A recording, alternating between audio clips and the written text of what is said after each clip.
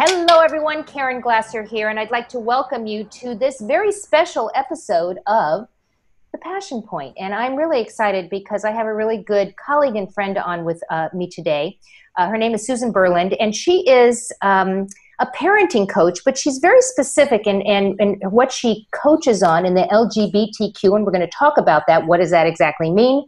And helping parents adjust and transition and help their children during this as they discover who they are. As we get towards the end of the episode, I'm going to make sure that you know how to reach out to Susan. If you have children that possibly might be in this world and you want to have a better way of supporting them, Susan is your go-to woman. And I'm just delighted that you're on with us today. So let's just start, Susan, right off the bat. What does LGBTQ stand for? What are all those letters? And it seems to get longer and longer and longer. It used to be just, what LG? Yes, it does. It does. It gets longer and longer. So what do all of those letters mean? Well, the L stands for lesbian. The G stands for gay. B is for bisexual. T for transgender. And Q is used in a number of different ways. It could be questioning. It could be queer. It could be genderqueer, even though that's really a G. A lot of people that are genderqueer identify as queer. And then there's lots of other letters. There's A for asexual, I for intersex. Wow. And it just, people call it alphabet soup. I was going to say, it sounds like the whole alphabet rolled into one. So what's the difference between sexual orientation and gender identity? I know there's a difference. So what's the difference between the two? Well, I've heard it said, I wish I made this up myself because I love it so much, but I didn't. Gender identity is who I go to sleep as, and sexual orientation is who I go to sleep with. And so identity is about, do you identify male or female? Neither, both, somewhere in between. Whereas sexual orientation has nothing to do, you could have a gender identity that's male and your assigned sex at birth was female, and you can be gay. So they're really two different things. I sometimes wonder why the T was added in, but the sexual orientation is who you're physically attracted to, who you're romantically attracted to in terms of their gender. So if it's confusing to you and me in terms of all these letters, and maybe not confusing is not the right word, I can only imagine as a parent or as just in our society when we hear all of these letters and it's like, oh my gosh, really? There's just so many of them. And I immediately go to those who have been so publicly out there. What do they actually identify? Are they identifying, or is it, or like, we think of Caitlin, formerly known as Bruce. Is this a transgender thing? What is it exactly? And who does he represent? Well, if you use Caitlyn Jenner as an example, Caitlyn Jenner identifies as transgender. She identifies and has always felt like a woman, even though she was born male. She has not declared what her sexual orientation is. Yes. It would seem, since she's always been attracted to women, that she would now identify as a lesbian, but she has not chosen to do so. It's not up to me to determine that for her.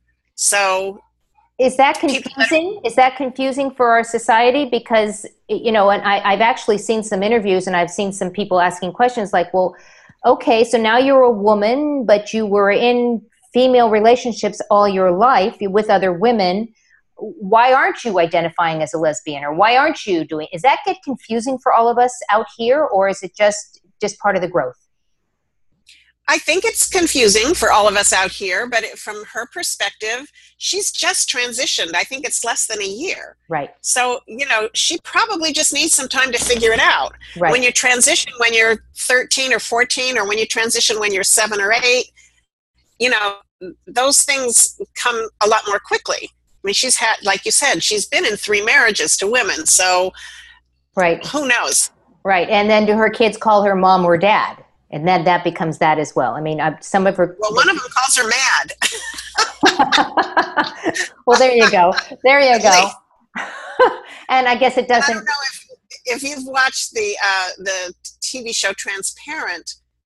It's about a man who transitions to being female later in life, like Caitlyn Jenner did, and her kids call her Mapa. Mapa. Okay, well, okay, Mapa. So we're actually creating we're creating new words for the dictionary, and that's what it really kind of feels like as you know, we're in the situation of, I respect all. I mean, I do. I respect all people, all sexuality, anything. But we're actually making up words now because it's such new territory. It's such new territory. So what I'd like to do is actually delve into each one of the letters, so to speak, and start with gay or lesbian. So what age would you say, or is there an age that people come out, the kids usually come out to say, I'm gay, I'm lesbian? Well, in the old days when you and I were growing up, people didn't come out until, I mean, they didn't come out publicly until way later in life. Today, there's so much in the media, there's so much acceptance, there's so many more people that are out that I think there's more of a freedom. And I've heard of kids coming out as gay or lesbian as young as 7. And how do they know? How do they know? They just know, the same way you know. The same way you know you're straight. At 7? Well, I don't remember thinking about it at 7, but this child obviously did. Yeah. So, you know, and when you talk to anyone who's come out, they will tell you they've always known. Right. I mean, my son didn't come out until he was 20, and I don't think he really came out to himself until like a month before. But if I ask him today, he'll tell me I always knew. Maybe he didn't have words for it back then. It was a different time. Right. But he always knew. So I think this, if there is a standard, there's not really a standard, and I have no empirical data to say what the average is, but my sense of it from all of the moms and that I know is that kids tend to come out in their teens. Sometimes, you know, it could be preteens of 12 or 13, and sometimes it's not till their 20s. And I think a lot of that has to do with the family relationship and how safe they feel. Right. And that was going to be my next question. I mean, you work with parents and kids that have come out. So what generally, or is there a generalization of how parents react? And does that kind of, as you just mentioned, it might actually affect how soon somebody might come out versus how late they might come out. So what are some of the common reactions a parent might have when their kids come out to them? Well, some of the most common is, I think for moms in particular, I don't know if dads have this, but a lot of moms have, I'm not going to be a grandmother. And it's a really common reaction. Right. So there's, you know, we don't think of all the numbers of people we know who are gay who have children. We just think, I'm not going to be a grandmother. Right. You know, so that's an emotional response, not a rational response. There's fear that comes up for parents pretty commonly. Fear for their child's safety, fear for their happiness. You know, will they be discriminated against? Will they find, you know, love? Is someone going to try and beat them up because of who they are? Right. Will there be bullying in school, and how am I going to deal with that? So there's a lot of fear. And then grief comes up as well. There's, you know, whether we do it consciously or unconsciously, I think most parents have some vision for what their child's life is going to be like. Right. And then most of us are not envisioning a gay child. You know, I didn't, even though I had all the signs. So it's all of a sudden it's not that he's not who I thought he was, but his life isn't going to look the way I thought it might. Right. So that kind of stuff comes up pretty commonly too. So how can a parent keep their gay or lesbian child safe in an environment like this? I mean, you talked about bullying, and you talked about, you know, what's it going to be like for them out there. Is there any things that parents can do to keep them safe, to let them know that they're loved and that they're always there? I mean, I suppose I'm giving you some of my own thoughts on this, letting them know that they're there, that the family is there for them, no matter what happens in the outside world. How do you keep your kids safe? I mean, bullying is such a huge, huge problem in our world right now, and has been for a long time. I think the first thing parents have to do is not be the bully. And the most well-intentioned parent who loves their child will often say things in the emotion of having found out that are not particularly positive or enforcing to a child, no matter how old a child is. Right. And I think that can be more true for parents who were raised in a very strict religious background and have believed their whole life that being gay is a sin, it's a choice. You know, their child's not going to be with them in heaven. A lot of that stuff comes up. And so when you tell your kids that, I'm afraid for you that we won't be together in heaven, I see the parent is doing that from love. But really they're doing it from their own fear. So to parents, I say, you know, don't say any of those things. Just tell your child, I love you. I need some time to figure this out. I need some time to adjust. This is new information. Process the whole thing. You know, right? Just give me some time to figure it out. And, you know, and then it's up to the parents to figure it out. Right. And there's a lot of ways they can do that. And in terms of outside bullying, those of us whose children were already adults and out of the house when they came out, we worry, but there's not a lot we can do. Right. They're adults. They have to take care of themselves. When there are dependents and they're in school and there's, you know, bullying is going on in school, we have to let the kids know that it's okay to come to us. We have to watch for a change in behavior that might happen as a result of bullying, and we have to be their advocates. Right. And there's a lot of great resources for educating schools, administrators, teachers, and that type of thing. We may have to be the ones to provide that information to the schools if they're willing. Right, exactly. So somebody who identifies as gay generally is a male who is attracted to other males sexually, right? And yes. One who's lesbian is a female who's attracted to another female in a romantic sexual way. So let's move into bisexual. So we've got now a child that comes out as, I'm bisexual. First of all, what does bisexual mean?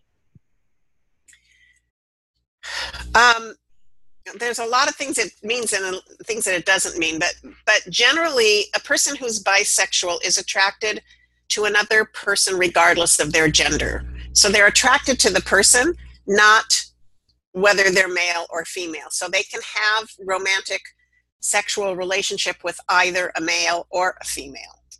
So that's the big difference then between saying that I'm gay or lesbian versus I'm bisexual. Gay is very specifically man to man. Lesbian is woman to woman, and bisexual is it doesn't matter.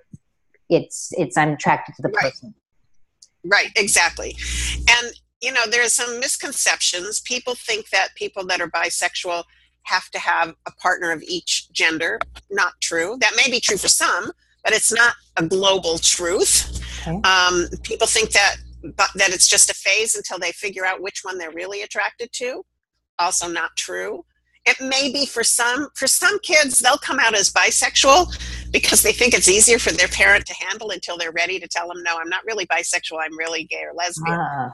Okay. But for the most part, for someone who really is bisexual and identifies as bisexual, it's not a phase and it isn't something they're going to choose. And a parent will think sometimes, well, if you're bisexual, it's just easier if you limit yourself to the opposite sex because it's more acceptable in society, your life will be easier, et cetera, et cetera.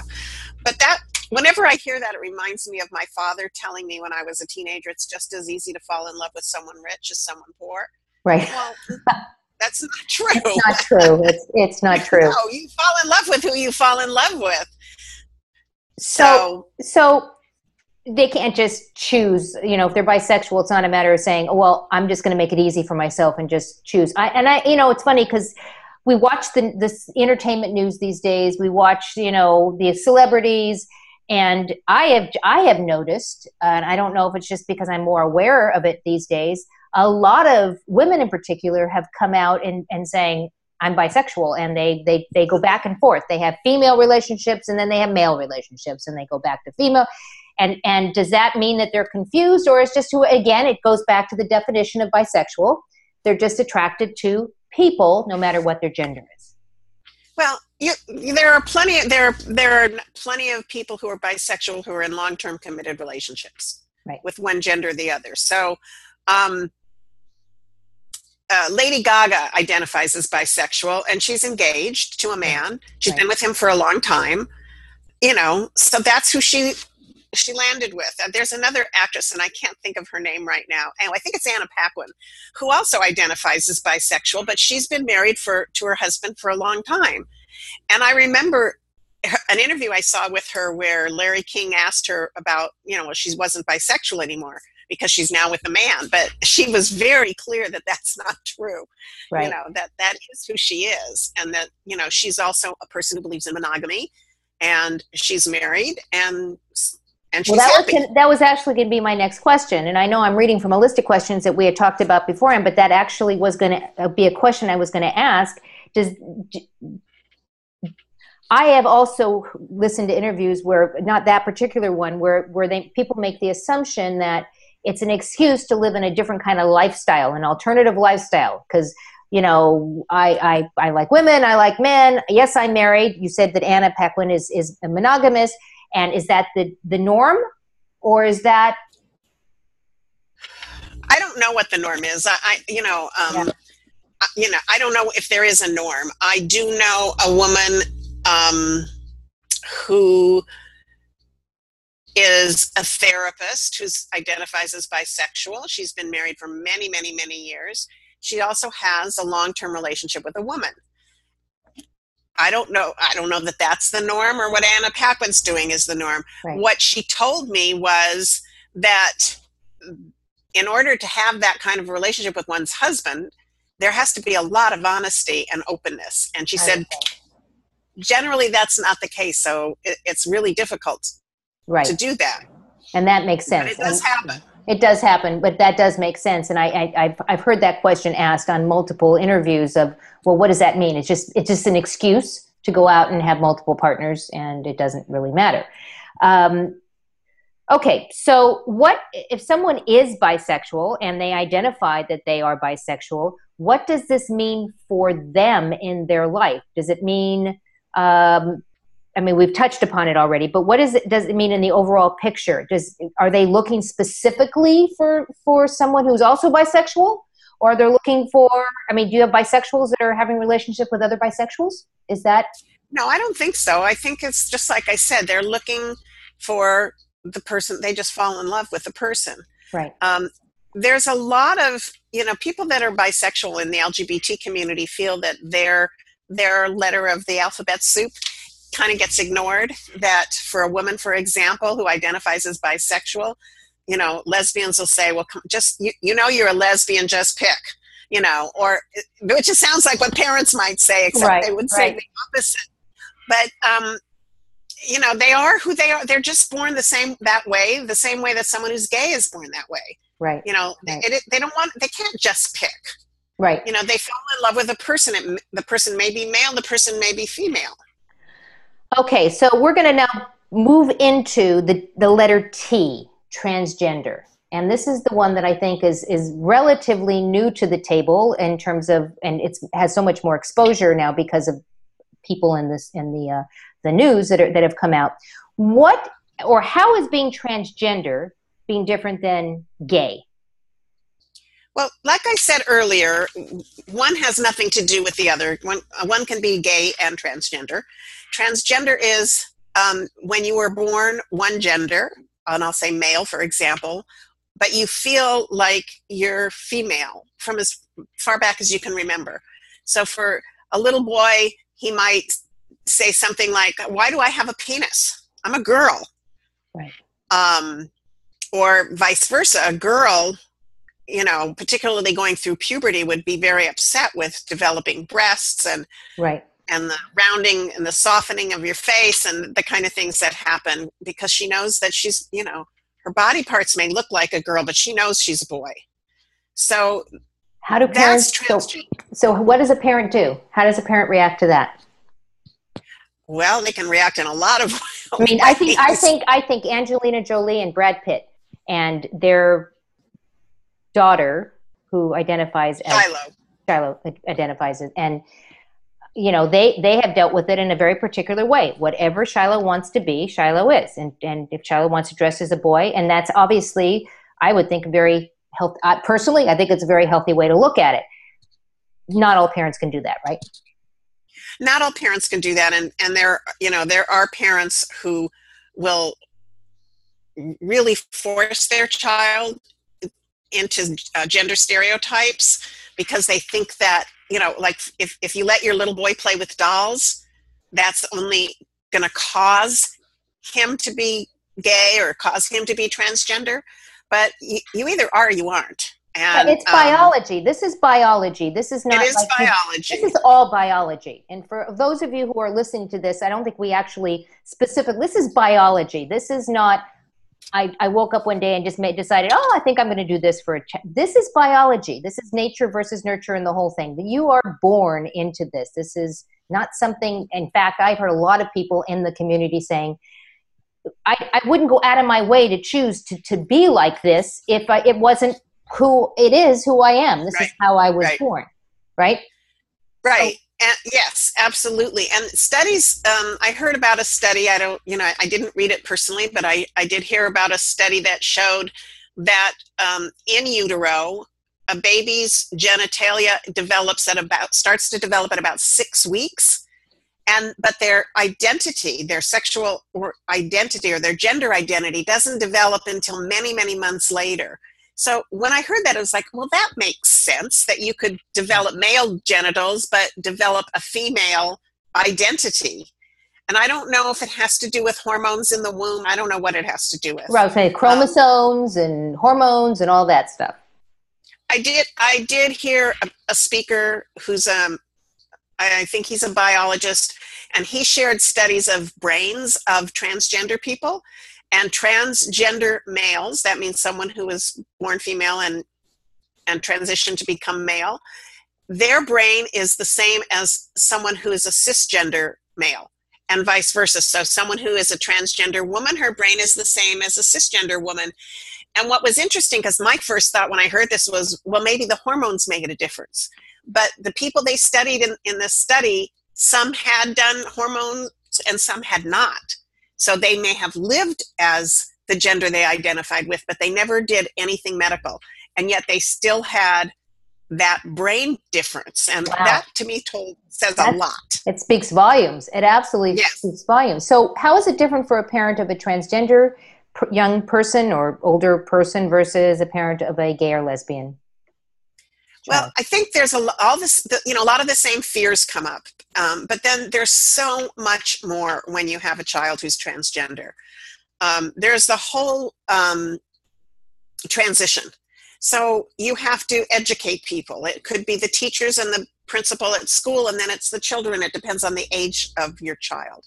There's the whole issue of bathrooms. I mean, we keep hearing about bathrooms because there are states across this country that are trying to pass anti-LGBT laws so that boys don't go into girls' bathrooms. That's what they're saying. But it doesn't make any sense to me. It's so narrow-minded in so many ways. But that is one of the things parents have to deal with. And then, the fears, in addition to all the same fears that we of gay or lesbian children have, they have, plus what's the effect of long-term hormones? This child's going to want to have surgery. And that means anesthesia. And, there's a lot of what ifs. And, so there's parents of transgender kids have, I think, a lot more concerns and worries than parents of LGBT kids. Well, and there's also new names, right? And pronouns and, is it he or she or they, them, or z, or there's all kinds of new pronouns. And it also means a lot of legal stuff, because if you want to have your gender changed, some states are allow you to change your birth certificate, and some right now aren't. Wow. But you can change your driver's license and your passport. I mean, if you think about, I don't know, it was so long ago I don't remember, but my son just went through it because he changed his name when he and his husband got married. If you think about all the things you have to do to change those, he had a marriage certificate. Right, and you're not just talking about names now, you're also talking about your sex, whether you're female or male. That is what I'm Right, exactly. So I think Brad and Angelina were lucky. They gave Shiloh a very neutral name. Right. Okay. That's why I was trying to remember as I was asking you that. Okay, was it a boy that wanted to be a girl or a girl that wanted to be a boy? Because I couldn't remember whether the name Shiloh went. But they didn't know that going in. No, they didn't know that going in. It was just, and I don't know that Shiloh will choose to keep that name. It depends. But it is a name that can go either way in Right, terms of right. gender. Oh, So I have to assume that the fear and the reaction from the community also is hard for the transgender individual in terms of suicide and other things in terms of the reaction as to how their family, their friends, the community has actually reacted to them. Can we talk a little bit about that, suicide, and how difficult this is? well, I read a recent article that said, we know how to reduce suicide in transgender kids, and the biggest impact is acceptance by their parents. Well, for a lot of us, that was like a duh. Yeah. Yeah, yeah. That makes such a huge difference. And I know kids whose parents were totally accepting who still committed suicide because of the relentless bullying from their peers. And, today with social media, bullying is not just in person, it's 24 hours a day. It can be texts, it can be Facebook posts, it can be whatever. I'm not sure what all the kids are on these days, but Right. But it's it's social media, and it doesn't take much to put just one thing out there, and it goes viral. And yeah, and viral basically means within their own little right, community. But yeah, and it can be really, really hard. So, and I mean, some devastating. parents take their kids out of school, they homeschool them, or they find a school that's completely accepting. But, people that live in the Midwest, some parts of the Midwest and the South, they don't have any other options. Yeah, it's tragic. This is tragic. It's It is tragic. tragic. It's It is tragic. so. And transgender people are underemployed. Many of them have turned to become sex workers just so they can pay their bills. There's a tremendous fear of violence, and we Right. read about the number of transgender women in particular that have been murdered. Well, So but some, and I'm going to admit, I watch a soap opera. So one of the soap operas out there, Bold and the Beautiful, actually has as one of their main characters a transgender woman who used to be a man, and she is the head model of this agency. And they've gone through they've done a beautiful job representing all the different aspects of coming out, what the father, how the father reacts, and how terrible it is, how the mother reacts. They actually have brought in she's not really transgender, the woman who's playing this, but they have brought in other actors and actresses who are transgender to play other parts, to bring the reality and make it is real. It's actual real life. So it's nice to see that our media is starting to transparent. You talked about that our media and our entertainment industry is starting to address this in a positive, healthy way, I think, which is great. This particular show I'm talking about, she's actually going to have a baby through her sister, kind of thing, so that they can have a family. Because the first thing that I heard you said earlier was, I'm not going to be a grandparent. And there are ways, obviously, there are ways. Transgender males will sometimes have their eggs frozen, and transgender females will have their sperm frozen. Right. And they'll think about doing that before hormones, or they'll think about doing them after hormone. I mean, I'm not sure what all the medical implications are, but I also know that there are transgender men who have birthed babies. So really, yeah. Huh. Okay. Well, hey, I think it's great, and I hope we're moving in the right, what I would consider the right direction on that. Let's go to the Q letter. Let's go to Q. So, my child is queer or genderqueer. So, what's the difference?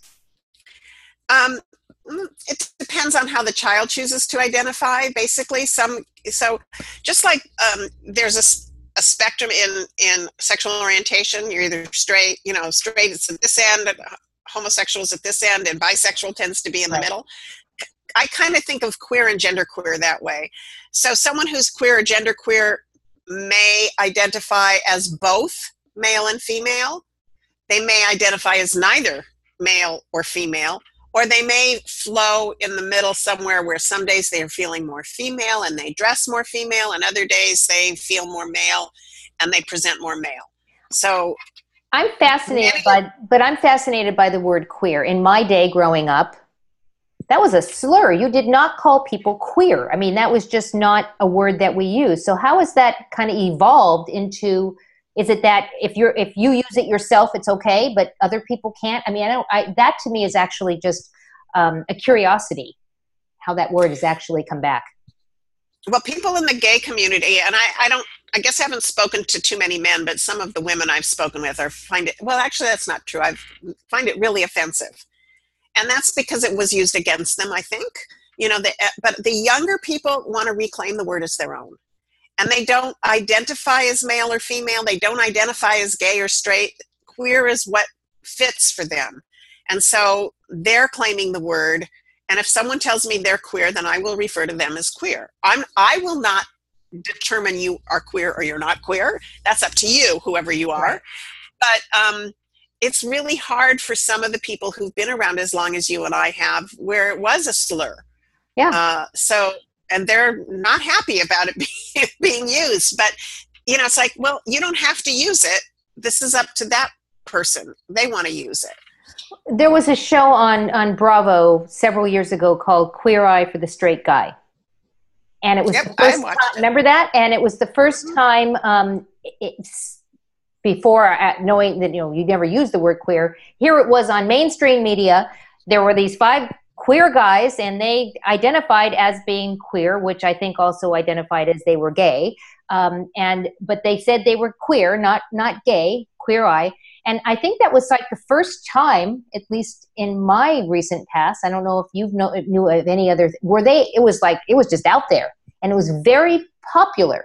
It was a very popular show because it took the stereotype that straight men don't know how to dress and how to take care of themselves and how to have a nice apartment or whatever, but only queer guys did. What's that about? Well, those queer guys did. I don't think all queer guys necessarily do. But and you also point out that sometimes someone who's gay uses the word queer and it doesn't have anything to do with their gender identity. That happens too. Right. I mean, the Huffington Post for many years has had a section they called the Huffington Post Gay Voices. And it's all the stories about LGBT rights and what's going on in the world. Well, just a month ago, they changed it to Huffington Post Queer Voices. So people weren't happy with that either, but it's becoming more mainstream. What can I tell you? It just is. So you touched on it in the segment. We were talking a bit earlier about the pronouns. And so why do we use them and they rather than he or she? Is that to identify they're both? Well, the person who chooses they and them often identifies as both or may identify as neither male or female. So using he or using she doesn't fit for them. Right. Some people who identify as queer or genderqueer do use either male or female pronouns, and some of them have made up their own, or I don't know where they were made up, but they, I think it's ZE and ZER and or it's MAPA, as you said earlier, MAPA. We just make up a word and we refer to you're both, or whatever. Yeah, it's a communication thing, I assume. Yeah, that one can be really hard for parents to adjust to. It's certainly hard for people outside the family. I mean, I hear this all the time. Even my husband says this to me. Well, it's plural. It's not a singular pronoun. You can't use that. It's not. I use it in my writing a lot. Right. It's like, well. No, this is how people prefer to be, referred to. And that's that's a courtesy that we're learning. Those of us that are straight allies and cisgender allies are learning to ask people, what pronouns do you prefer? Right. So let's take this now into real life for our viewers and the people that are watching this or maybe reading the notes.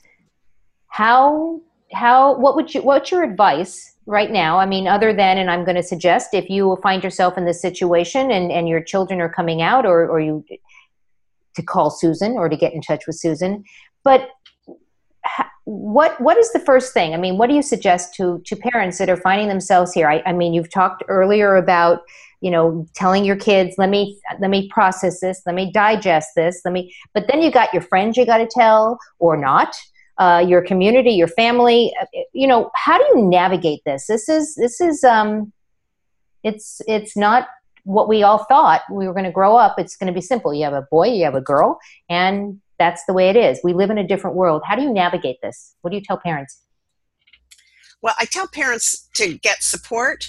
and to get support from places you know are safe. I mean, particularly parents that are coming from this conservative religious background, Right. that can be a big challenge because not only has their child come out, but they face the fear of losing their entire community because their church community, for many of them, and their families who believe the way they've always believed, Right. there's a huge fear about losing that. So it's really important to get support.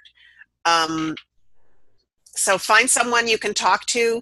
Call me. I'll be happy to talk to people. There's some private Facebook groups. You can't find them by searching, but I know them. So if that's a resource. There's PFLAG. If you're dealing with a gender issue with your child, it's really important to get sound medical advice and from someone who is knowledgeable in the area. So, that kind of thing can be very important. There's psychologists, there's doctors, endocrinologists, plastic surgeons, all kinds of people that really know what they're doing in this area. Well, Susan, I want to thank you for your openness and your honesty in talking about this. I think it is such an important conversation, and this is just the beginning. This is just the beginning of the conversations. And I think the more conversations we have and the more open we are about this, it's going to make it easier for our young people and our not so young people that are coming out at all different ages. And I want to encourage our viewers to, when you read the notes down there, you're going to see susanberland.com. That's correct. Susan right? Hope Berland. SusanHopeBerland.com, and it will be down there. I apologize.